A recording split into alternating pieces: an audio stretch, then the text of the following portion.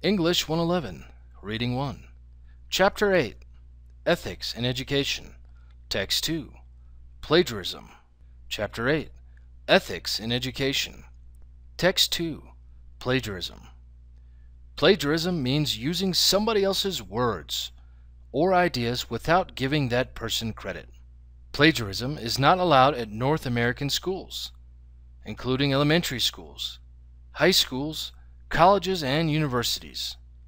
Plagiarism is sometimes intentional, but it can also be accidental. American schools punish both types. For example, school often asks students who commit plagiarism to leave.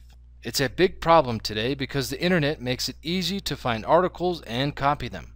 It's easy to copy something by accident, so it's very important to know how to avoid plagiarism. Citing sources, giving credit, is the best way to avoid plagiarism. Here are some tips from Purdue University for citing sources. Knowing when to cite sources. Sometimes you need to give credit to other people's ideas. Sometimes you don't.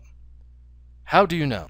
You need to cite sources when you are using somebody else's words or ideas from any source, including magazines, books, newspapers, songs, TV programs, movies, web pages, computer programs, letters, or advertisements. You copy exact words from anywhere.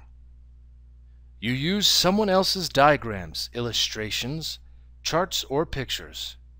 You use ideas that you got from other people in an interview, a conversation, or an email. You do not need to cite sources when you are writing about your own experiences, your own observations, your own thoughts, or your own ideas about a subject. You are using common knowledge.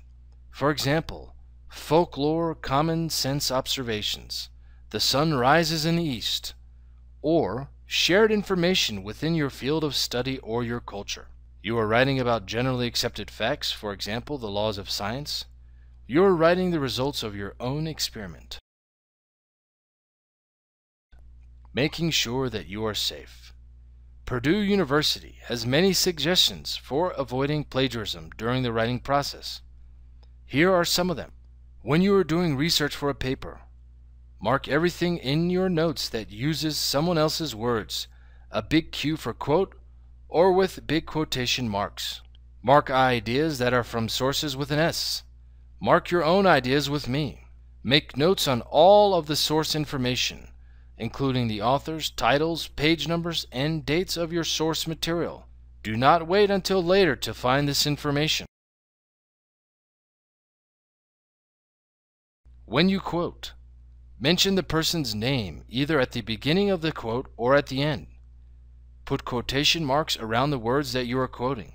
For example, James Laver, a costume historian, said, quote, "The dress of any given period is exactly suited to the actual climate of the time." End quote. No one wants to plagiarize intentionally, and if you follow these guidelines, you'll probably avoid accidental plagiarism too. End of text 2.